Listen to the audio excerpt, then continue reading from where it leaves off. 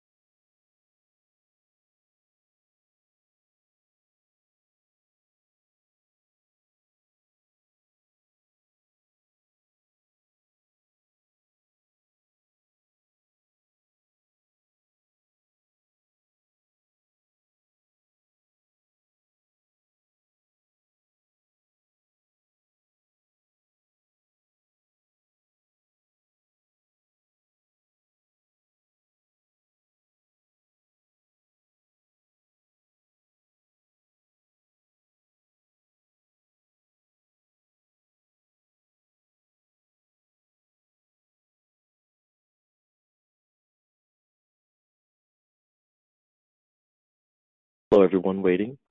We'll be starting the webinar at 11:03 Eastern. A couple more seconds here before we get started.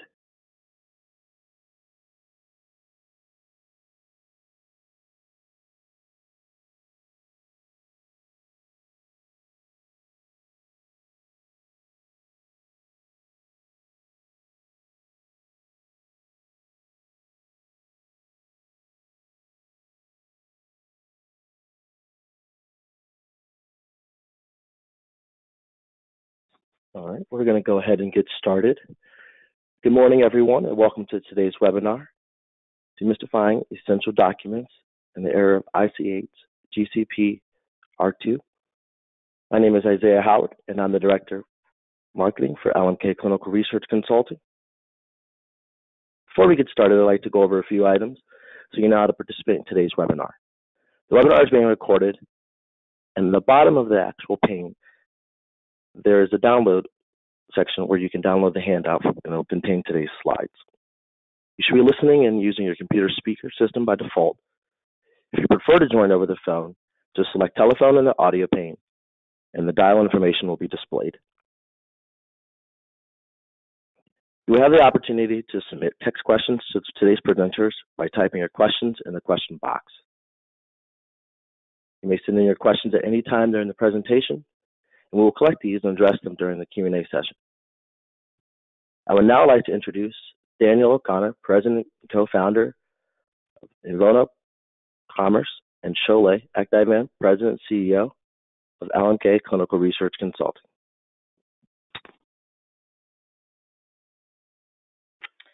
Great. Thank you very much, Isaiah.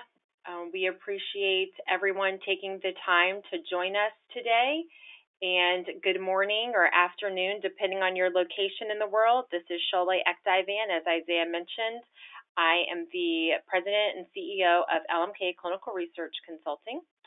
I have over 20 years of experience in the industry, mostly within clinical operations, and in the past 10 years, I have been completely dedicated to all things file management, TMF, ISF, inspection readiness, all that good stuff.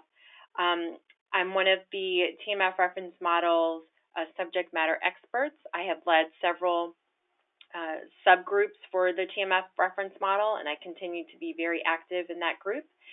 I'm also the lead for the Metrics Champion Consortium's newly found initiative for TMF metrics. measuring TMF health and making sure that companies are always inspection ready. And I'm also the newly found, or the lead of the newly formed Magi Investigator Site File Reference Group. And this group, we've come together many sites, some vendors, some consultants, and some pharma biotech companies. Our goal is to create a reference model just for sites. So it's very exciting. I'm very excited to work on this initiative. And now I'd like to introduce my co-presenter, Daniel. I'll turn it over to you. Hello, thank you, Cholet. My name's Daniel O'Connor, and I am honored to be presenting here today to this group. I've got over 20 years of experience developing and commercializing software products in the regulatory and compliance arenas. Been extensively involved with essential document exchange, study startup, document management, patient recruitment processes in the industry and in addition to that, been focusing on regulatory document management, clinical and investigator portal technology, and bridging the gap between the eTMF and the EISF, background in law, and in fact, during law school studied administrative law, including FDA, which initially prompted my interest in this field. So thank you. Thank you, Daniel. Very excited to have you with us today. Thank you. So a little bit about LMK for everyone on the line, just in case you don't know who we are. We are a global trial master file functional service provider, and we're known in the life sciences industry as a trusted leader for our dedication, our quality solutions, and expert services and trial master file consulting and services. We are based in Huntersville, North Carolina, a city that you probably have never, ever heard of. It's right outside of Charlotte. We were founded 5 years ago, celebrating our half-decade anniversary. Very exciting. We are eTMF agnostic, so we do not have an actual TMF technology, but we focus on people and process. All of our employees are TMF University certified. TMF University is our very unique TMF training service offering. We have 18 TMF training courses. Believe it or not, there are 18 different topics that we talk about, and all of our employees are certified. They've all taken the training, and they had to take a very hard test to become TMF University certified. We're the only TMF company that's certified women-owned. Very proud of that. So Daniel, I'll turn it over to you. Sure, thank you, Cholet. So I'm one of the co-founders of Innovo Commerce, which was formed in 2009 to solve critical challenges around essential document management from an exchange from sponsor to site, sponsor to CRO to site, bringing together efficiencies, compliance, oversight, control to make sure that global clinical trials can be run in an efficient and compliant manner. Founders of Innovo Commerce have been extensively involved with eClinical technologies, including the RELSYS Argus Safety product, which is now part of Oracle, First Doc, First Point, which are well-known regulatory document management systems, which I was involved with. So we bring a wealth of experience, and we've built, which we will discuss later, a leading investigator portal technology that has a essential document exchange engine that ensures compliance and efficiency during active site activation, study startup through study closeout. Thank you. Great. Thank you, Daniel. So we have a very full agenda for everyone today. We are going to dig very deep into ICH GCP Release 2 and how that impacts the essential documents for the clinical trial. And I think we've heard a lot about ICH GCP Release 2 as it relates to risk-based monitoring, but there isn't a lot of talk really about how ICH GCP Release 2 impacts the TMF and the ISF. So we're going to dig into that today, and we really want this to be an interactive webinar. So we do have some polls, and we encourage you to participate in the polls. We encourage you to ask questions. You can ask questions throughout the webinar. As Isaiah said, type your question into the question pane, and we will address those during the Q&A section. So our agenda for today is we're going to talk about the current regulatory trends. It is really a very dynamic regulatory environment right now. We have not seen the type of changes in terms of regulation in a very, very long time. So there's a lot happening. It's very important for all of us to be aware of what's happening because it's not good enough to say, well, I didn't know that that was a regulation. I didn't know that that was a law. I didn't know that I had to do that. So it's very important for sponsors, CROs, sites, consultants, vendors, all of us to understand what those regulations are and follow them accordingly. Then we're going to take a look at the essential documents portion of ICH GCP Release 2 and why you should care. We're going to look at some real findings, some real regulatory findings, and how those relate to ICH GCP Release 2. We're going to look at eTMF technology and how the implementation has impacted the landscape of the TMF, updates, trends that we're starting to see across the industry, and then some challenges. eTMFs have made, personally, my life very easy, but it can also bring some challenges along with it. Then we're going to dive into the regulatory document lifecycle. And what does that look like? And what are some of the challenges that sponsors, CROs, and sites are facing with the document lifecycle? Then we'll look at regulatory packs, so green light packs or investigator initiation packets. This is kind of the Wild West of study startup. And if you have ever worked on study startup, you know what a burden it can be to distribute those packs and also get those completed documents back from the site. So we're going to take a look at that. And then Daniel and I have put together a call to action for each one of you. What are some of the things that you can do right now to ensure that you're compliant with ICH GCP Release 2? And how can you address some of the challenges that you may be facing right now as a result of the document lifecycle and what you may be experiencing with study startup? So let's get started. Let's start with a poll question. And this is one of my favorite poll questions that we have for today.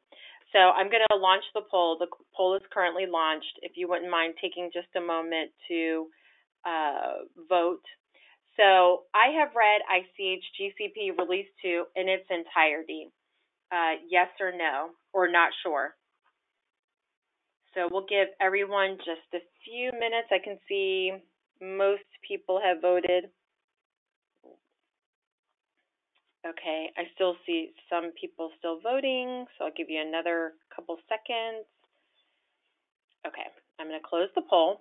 Oh, it's very interesting. Okay, so it's about 50-50. So half of you have read R2 in its entirety, about half of you have not, and then some are not sure. So I'm assuming the people that have read it in its entirety, you did that one night when you couldn't sleep, because that's really the only way to get through it. So R2 is very interesting in terms of what it's telling us, what we have to comply with. And I think just kind of generally speaking, in my opinion, what I got out of it is it's ICH catching up to what we are already doing. So for example, monitoring plans, computer validation, certified copy. But now that that has happened and they're kind of catching up to what we're already doing or what we should be doing, now we have to do it, right? So that's kind of what I want everyone to keep in the back of their minds. So let's look at some of the current regulatory trends and let's start with the changes. So as I mentioned earlier, we have not seen this many changes in regulation in quite some time. So it can be a burden on those of us that are impacted by these regulations because we have to know, number one, what those regulations are, and number two, how to implement them. So the first and most significant is ICH GCP Release 2. And there are different sections of the addendum, and it impacts just about every aspect of the clinical trial from start to finish. 21 CFR Part 11 is being updated. Hopefully everyone knew that.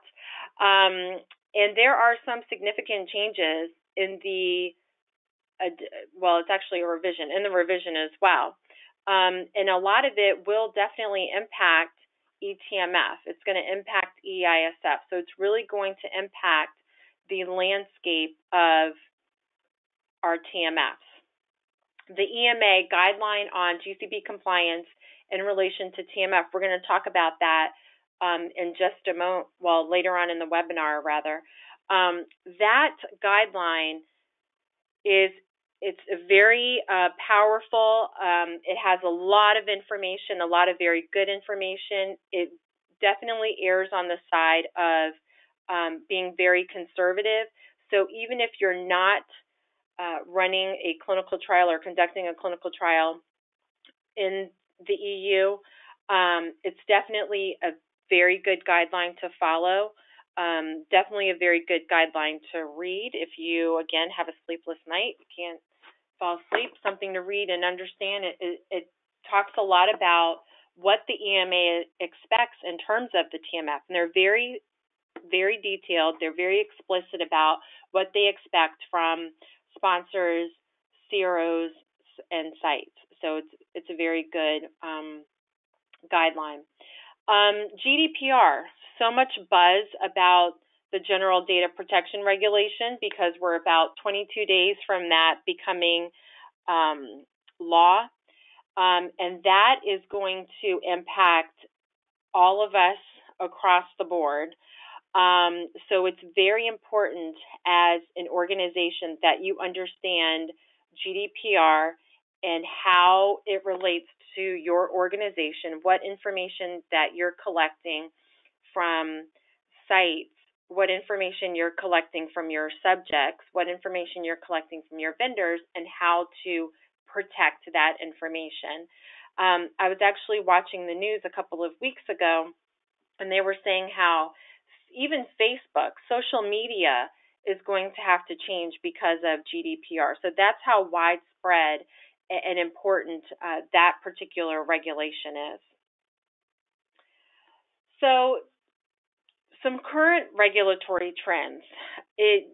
You would kind of think that as we implement eTMFs and as we become better with TMFs, we would start to see a decline with TMF findings, and that is not the case.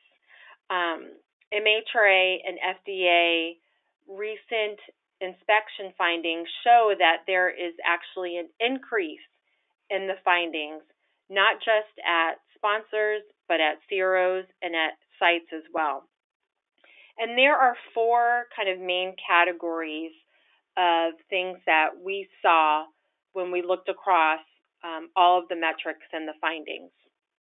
So number one, there's lack of quality control process of the TMF. So QC is very important. QC is something that we talk about a lot. A lot of times, though, I feel like it's just discussed at a very surface level, and we don't get deep into what an actual QC is. And if you are not performing a QC with cross-checks, then you're not really performing a QC. You have to really dig deep into the study because guess what? That's what an inspector or an auditor is going to do. They're going to dig deep into your study. They're going to look at which documents are expected and if those documents are present. Next, the TMF table of contents was found to be unreliable. And the word unreliable, it's so gray to me because that can mean a number of things. That can mean that there was a table of contents and it couldn't be referenced, or there was not a table of contents and therefore it couldn't be referenced. But a TMF table of contents, we have to have that now. ICH GCP Release 2 tells us that not only do we have to have a table of contents, but for each and every document in the TMF, we have to list the location as well. So that is very important, that if you have a document, you have to list where that document is going to be filed. Documents were not consistently held in the TMF. And when we talk about TMF and what a TMF is or is not, it varies obviously from organization to organization.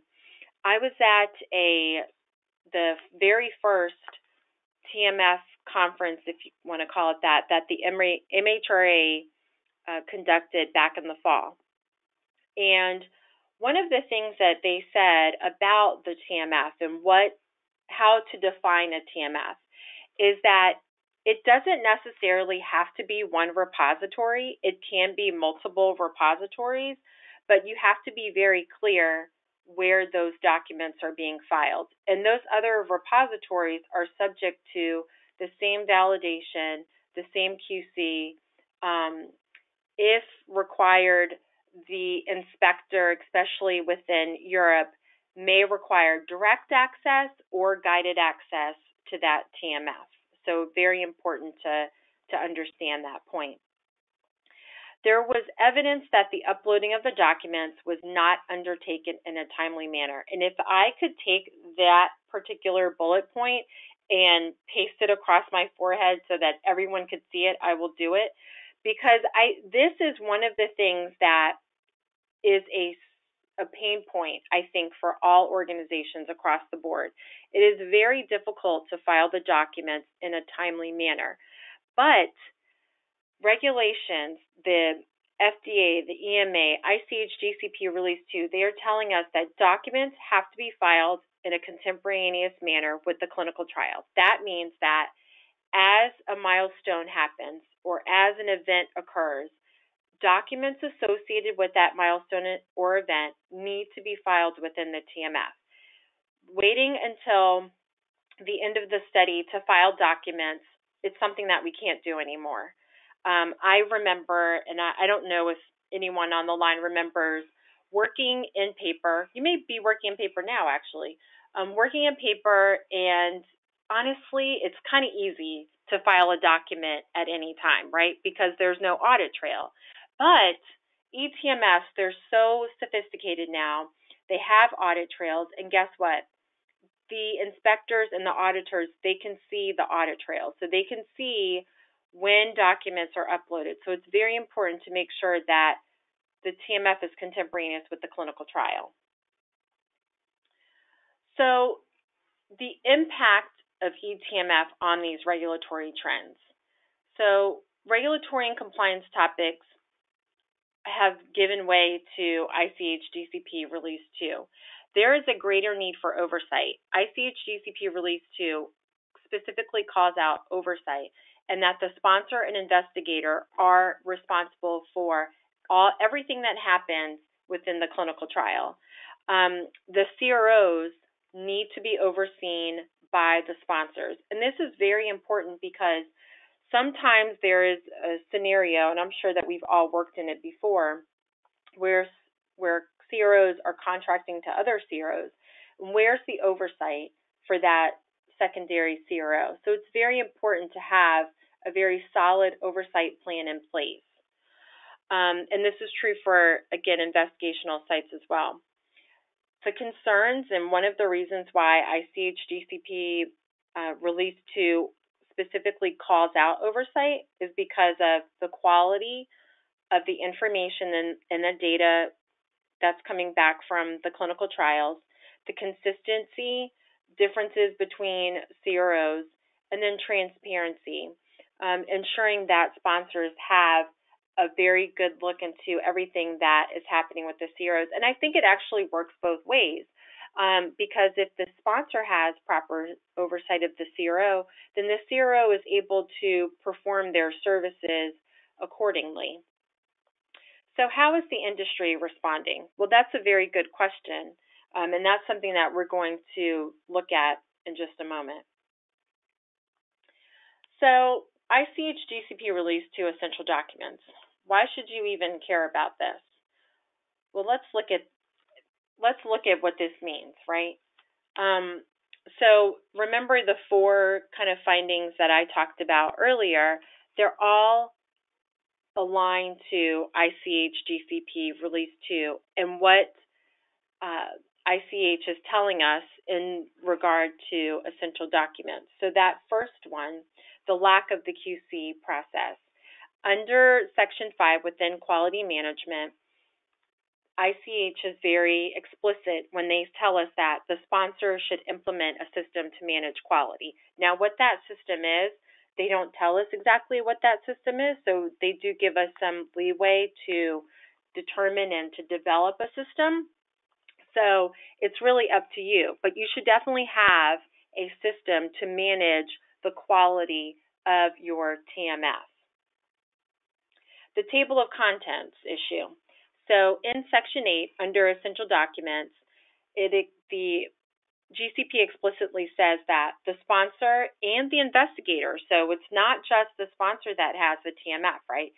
The TMF also consists of the documents that are at the site as well, should maintain a record of the locations of their respective essential documents, including source documents. So this is what I mentioned earlier about documents can be filed in multiple repositories. They can be in different places. Probably not too many. You don't want to have too many repositories. I do know of a company that had 45 repositories for their TMFs. I can't imagine being able to manage just all those different places. But ensuring that wherever you file a document, you are documenting where that document is filed. So it's very important. And then remember that, it's 2018. There's a lot happening with technology. So it's not just documents, it's data as well. So where is the data that's supporting your clinical trial? Where is that information filed? So it's very important to have that documented as well.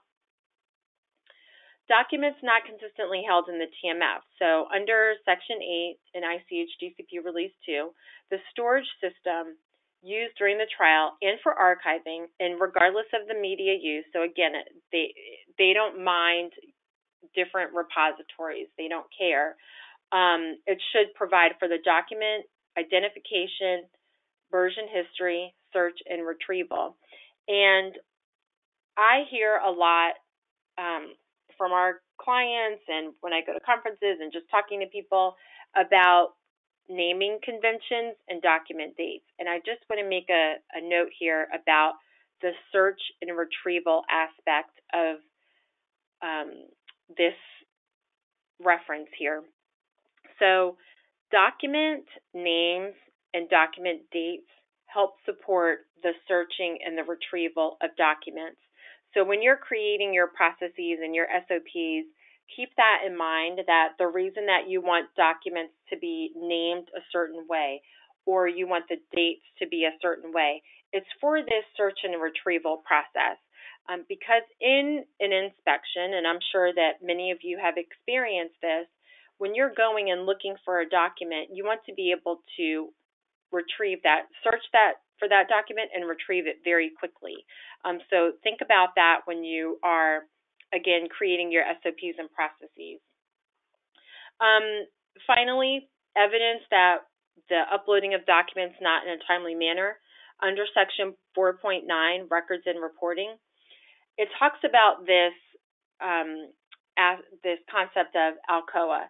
And I'm sure that many of you have heard of this, and now ICH GCP Release 2 explicitly tells us that the source data has to meet the criteria of being attributable, legible, you have to be able to read it, contemporaneous, and that point right there kind of says it all. And it's like I mentioned before, the documents that are associated with the milestones and the events of the clinical trial, they have to be filed in the TMF in a timely manner. It has to be original, accurate, and complete. And the ALCOA concept kind of applies to all of the inspection findings that we've discussed, the 4 inspection findings. So it's very important to understand that ICH GCP is now calling this out, and we have to comply. So let's take a poll question, another poll question. All right. In your organization, have you fully implemented ICH GCP Release 2? So I see quite a few people voting. And while everyone is voting, I'll just mention the fact that ICH GCP 2 is now fully adopted pretty much around the world. There are some Asian countries that have not adopted it yet, but will be in the next couple of months. So it's very important that your SOPs and your processes reflect what is in ICH GCP Release 2. Okay, so it looks like the majority of respondents have responded, so I'll share the results, and I'm not surprised that most of you have not implemented R2 yet. And, as I mentioned, it's very important to do it pretty much now because the inspectors are going to expect that your processes and SOPs are aligned with R2. So it's very important. And kudos to the 24% of you that have implemented R2 within your organization. We're going to talk about how to do it in just a moment, but it's very important. Okay, so let's go on to the next slide. So R2 has significant revisions. And for those of you that have read through all of R2, you know that it does. And now kind of what we're seeing is the interpretation from the different member states on R2. So I think that also is very interesting. So for instance, if we look at the EMA guideline that I mentioned earlier, Daniel's going to talk about, that is their kind of interpretation of what the changes mean and what they expect to see in TMFs for sponsors, CROs, and sites that conduct clinical trials within their regions. So certified copy and validation of computerized systems are now fully defined. And if you have an eTMF or if you have a CTMS or an EDC, you're very familiar with the validation process. Well, now ICH GCP Release 2, they tell us that you have to have your computer system validated, otherwise you can't use it. So it's very explicit on that. I think we're going to see even more information come out from the FDA in terms of what they expect in terms of computer validation. So be on the lookout for that. We don't have the exact date. I checked again yesterday just to make sure that I'm giving you all the most recent information, but we don't have the exact date of when the update to 21 CFR Part 11 will be finalized. I heard August of this year, but I haven't seen that in writing anywhere. But just to let you know, that is coming, and you can't use a computer system if it hasn't been validated. Certified copies, we get this question a lot about what to certify. So you have to certify the originals and have a process in place to certify those copies before you destroy them. And that should be part of your document retention policy. Sponsor and principal investigator oversight responsibilities are fully defined. I mean, think about accountability. So ICH GCP, they're telling us that sponsors and investigators, you are responsible for the conduct of the clinical trial. ICH GCP Release 2 also talks about root cause, CAPAs, and risks. So it's something to consider when you're developing your clinical trial. They tell us to think about the risks up front and try to mitigate those risks as much as possible, and the TMF is no exception to that.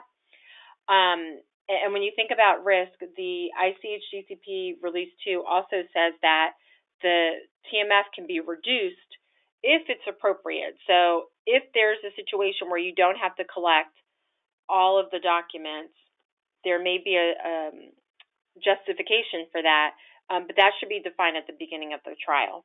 And there's a greater emphasis on quality management. Quality management, it's not something to overlook, and it's something that is definitely evident within the TMF. How well did you manage the quality of your study, and what does the documentation support that? So when it comes to ICH GCP Release 2, I would say take action, especially for those of you that have not implemented it yet. Take action now. As I mentioned, 90% of the regulatory agencies around the world have fully adopted R2. So here are just kind of some steps that you can take right now. So number one, create a TMF standard operating procedure, something that reflects ICH GCP Release 2. All of the principles that are included in R2, make sure that those are reflected in your SOP. Assign a TMF champion. A lot of what's happening right now requires change management. We're going to talk about that, but not just change management, but culture management. And you have to have someone within your organization to lead the charge. So assign a TMF champion. Ensure that your eTMF is completely validated and you have the documentation to prove it. Create a table of contents that includes location of where the documents are filed. File your documents in a timely manner and have that timely manner defined in your SOP. Establish a quality management system. How do you ensure that the quality of your TMF is what you expect it to be? Perform the QC and perform a real QC, not just an inventory of what's present. And then perform proper oversight of your vendors, proper oversight of your sites, proper oversight of your CROs, etc. So remember, ICH's major goal is to do two things. Confirm that patients' rights and safety have been protected and that the data is reliable. Those are the two things that ICH does, and it's very important that your TMF reflects this. So the key to implementation, like I mentioned, it's change management. If your organization has been in paper and doing things the same way for 20 years, it's going to take some change management, some culture management maybe, to get everyone on the same page and to start having them file their documents in 30 days and to have them performing a real QC of their documents and to stop filing their documents on their desktop and really put them into the TMF. So it's going to take someone within your organization to lead the charge and really have that true change management. So let's take another poll question, which is going to lead us into the second half of our presentation. We have implemented and are using an eTMF or e-regulatory binder. So 2018, and I think that most companies are using some type of eTMF, but there's still a lot of paper out there, so this poll will be interesting. I still see a couple people voting, so we'll give you guys another couple seconds, and then I'll launch the poll. Okay, close the poll. I'll share the results. Wow, 50-50. That's really interesting. So 50% are using an eTMF or an eBinder, and 50% are not. So that's very interesting. So it's interesting because let's look at eTMF technology. So right now, it's a very decentralized state that we're in. So we have documents coming from all different places. Some are paper, some are electronic. If they're electronic and we file our documents paper, then we're printing them, and we're kind of in flux, if you will. but it's a very decentralized state that we're in. These survey results are thanks to Viva. There aren't very many surveys about TMF. I know the TMF reference model is working on the survey for this year. I'm actually on that committee. We haven't launched it yet, but I wanted to give you all the most recent information and to show you how there is a shift from paper to electronic, especially when we look at 2014 versus 2016. You can see in 2014, 13% were using eTMF, and now it's up to 24%. But there's still 8% that are using paper or some type of local file system. So it's still very interesting, and that's reflective of the survey results. 50% of you are still in paper. So eTMF implementation update. So yes, eTMF implementation is well underway. There's a huge shift right now from paper to digital. There are still some companies that are in paper and some companies that enjoy paper and may never switch to an eTMF. There's a shift from legacy repositories to more consolidated repositories, and as I mentioned, we're still very decentralized in terms of where our documents are coming from. The TMF reference model has definitely helped, but how about for the sites?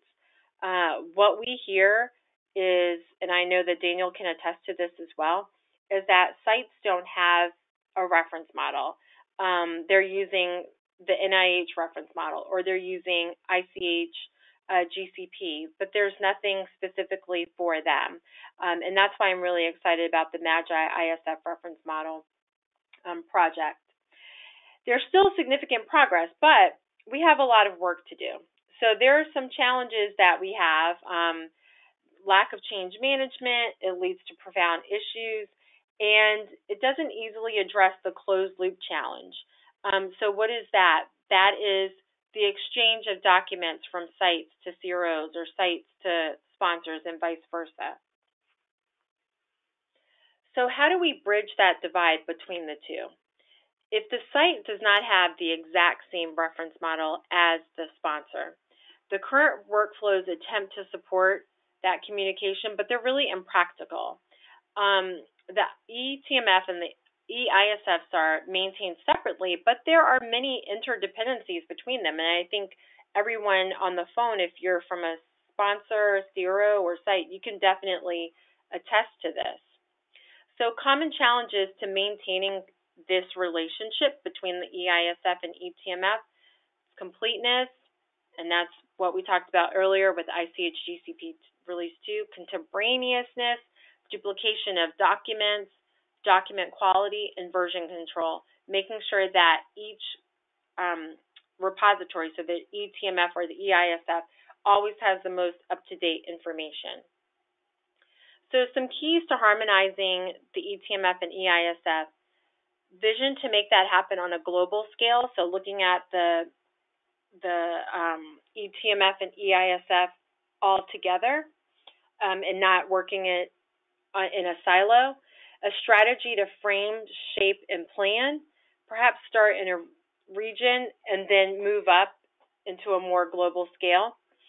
And then execution, secure leadership buy-in, develop a business case for this, review process and changes, and then explore the different tools that are out there to make that happen. So when we look at the document exchange between sites and CROs, we see that most are using paper instead of a portal. So let's go to our next poll question and final poll question of the webinar. How are you exchanging documents with your sites or your sponsors? Are you using a custom portal? Are you using eTMF? Are you using snail mail, which hopefully you're not at this point, but many companies are still doing it. Are you using email, or is there another way that you're exchanging documents with your sites? So we'll give everyone just another couple of seconds, and then I'll close the poll. So it's very interesting results. I'll share the results. Most are still using email. Custom portals are close second. So let's look at that in more detail and what that means. So I'm going to turn it over to Daniel. Thank you, thank you, Sholay. I really appreciate that. And basically, currently, we are finding that we need a system to manage the collaboration and exchange between sponsors and sites. Currently, there's a big gap, and we need to close this gap or this loop so that both sponsor and site are inspection ready. And with R2 comes more oversight and the encouragement for systems. The eTMF does not offer an intelligent and automated way to ensure the distribution, collection, and reconciliation of essential document packages between sponsor and sites worldwide, okay? It's predominantly a manual process today.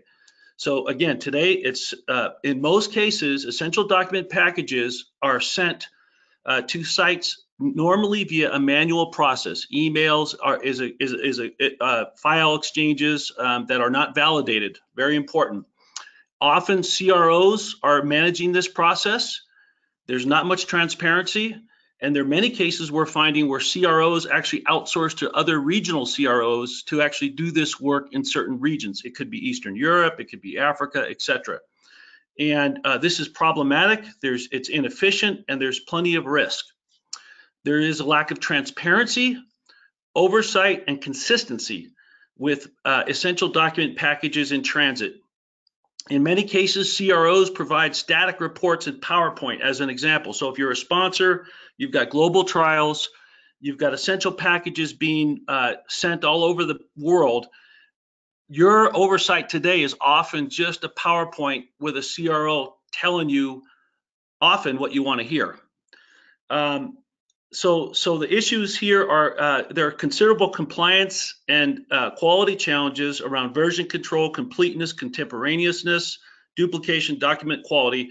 And again, we need to bring together the eTMF and the EISF. So we'll go to the next slide. So addressing the Wild West of study startup essential document RegDoc packages. We're closing our goal is to close the loop from sponsor to site.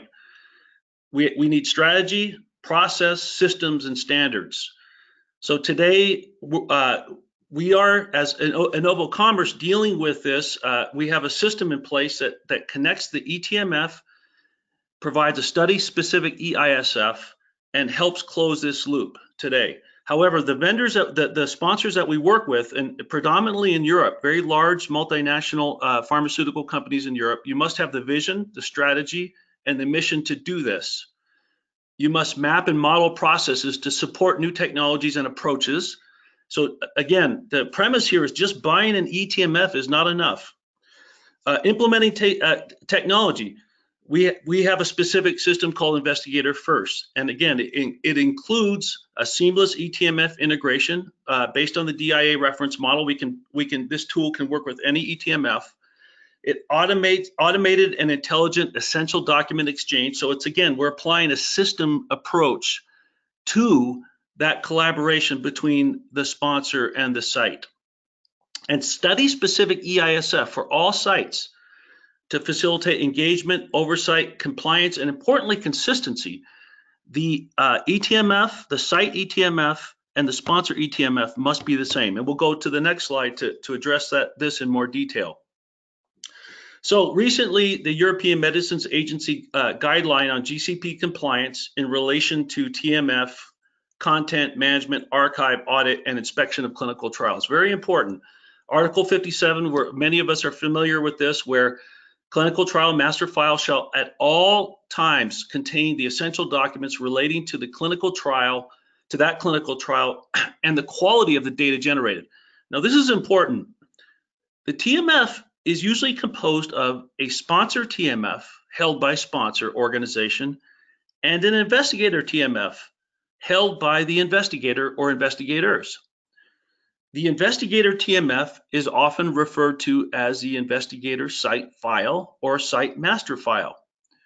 The entire TMF for both the trial, both of the sponsor and of the investigator and institutions should be established at the beginning. And it's important. European authorities will look at these different eTMFs as a system, okay? It's very important. It's not just the sponsor, it's also the site. And with R2, sponsors have a significant vested interest in oversight of CRO and site, okay? The investigator TMF, also known as EISF, may be electronic. And very interestingly, from the European authorities, the system can be provided by a sponsor, a vendor, or by a healthcare institution. So this is very interesting and quite bold. Go to the next slide. So with that, however, there are some things that the agency cautions against. One is a situation where all the investigator site records are sent to the external sponsor for uploading onto an eTMF system, which the investigator then access via a portal. Ultimately could breach data privacy requirements that are not allowed in Europe. Also, remote access to investigator documentation at an investigator site from different location by sponsor personnel to personal data of subjects in the investigator TMF. Not allowed. What is allowed? Where a portal is used to provide documents to the investigator. If this is not part of the investigator TMF, there needs to be a mechanism to ensure such documentation is filed in the official TMF. Also, additionally, ensure audit trail to demonstrate investigator access to documents in the portal at the appropriate time. So before we go to the next slide, what's very important here and what the European authorities are allowing for and encouraging is that the sponsors can invest in a system to deal with closing the gap, closing the loop between the TMF, the eTMF, and the sites. And often CROs are used, and often it's a black box. We don't know how the CROs are assembling, packaging, distributing those reg packages or essential doc packages to sites. There are many issues that we have touched upon around completeness, contemporaneousness, duplications, document quality, version controls. This must be now put into a system if we want true systematic oversight and the next level of compliance and efficiency, very importantly. So we'll go to the next slide. So what we've done is we actually have a system, and this is an educational webinar. It's meant to really talk about the oversight issues with R2, but there are ways to solve this problem. What we've done is we built a product to solve this problem, where you have an eTMF on the sponsor side, and you have increasingly digital binders on the site side, at least with the larger site institutions, whether they're academic medical centers or sophisticated sites. They are investing in electronic regulatory binders. However, we need these systems are different. And so when you have an investigator portal technology that has an end-to-end essential document exchange system, what we do is we apply rules, distribution, and workflows, as well as tasks, audit trails, metrics, and reports. And what it does systematically is ensure that when the sponsor goes into activation or study startup and packages and distributes these essential document packages, it's done in a systematic way to ensure that the site EISF and the eTMF on the sponsor side are harmonized where they need to be, so that we can have completeness, we can have the contemporaneousness that's required, where we can have the same documents with the same versions that are required for those inspections. This is a very important topic. It's not understood because many of the eTMF providers don't really address this in a systematic way. So with that, we'll go to the call to action. Shirley. Great. Thank you so much, Daniel. So we're going to sum this up very quickly. The the call to action from Daniel and myself, what we see as the next steps are for everyone on the phone to establish change management first, very important as we discussed today. Understand ICH Release 2, the new oversight requirements for sponsor CROs and sites. Learn about the strategies and approaches with us with LMK, and then study the established systems on the market, such as Investigator First from Innovo Commerce. It's an excellent system.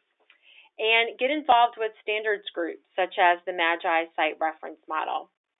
So with that, we're going to open it up for questions, and we do have some time for questions, and I see that we do have some questions. Okay, so the first question is, and again, just as a reminder, to ask a question, you can type it into the question pane within GoToWebinar. So the first question is, why is there a restriction to sponsor personnel remotely accessing personal data of subjects? What is considered personal data? So that's a good question. So what is considered personal data? So GDPR, and we're not going to get too far down into this today, but GDPR lists what personal data is and is not. And each country, in addition to GDPR, each country typically has a list of what they consider personal data. So I would encourage each of you to understand the countries that you're working in as it relates to GDPR and what is or what is not considered personal data. For instance, date of birth can be considered personal data in one country but not in the other. Always err on the side of being very conservative with that.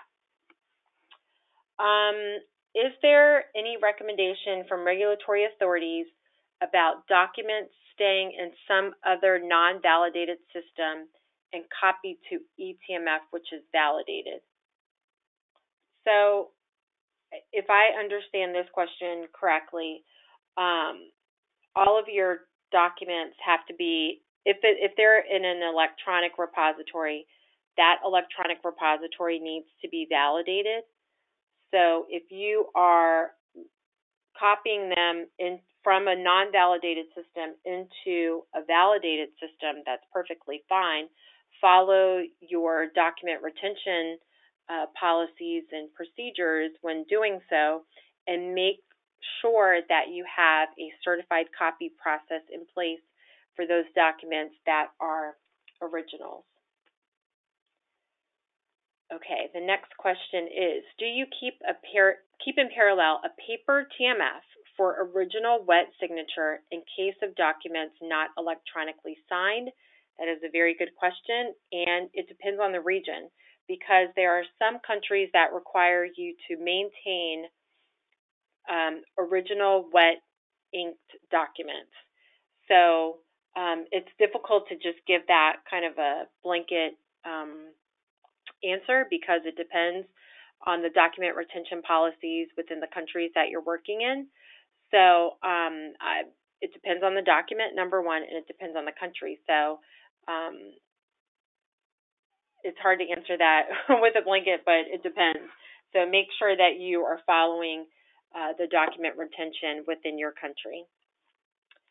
Well, those are all the questions, and we have one more minute left. So on behalf of LMK, thank you very much for joining, and our contact information is here, and it's also on the slides, and I'll turn it to Daniel to close us out. I want to thank everybody for taking the time to participate in this webinar. We think it's a very important topic. As Sholeh had mentioned in the beginning, the regulations are changing. It's a very dynamic and unfolding situation. It's important to keep abreast of the different rules, from GDPR to the EMEA to FDA, and ensure that you have a vision, strategy, process change, and the right systems to make sure that you're having the oversight that is required. Thank you very much.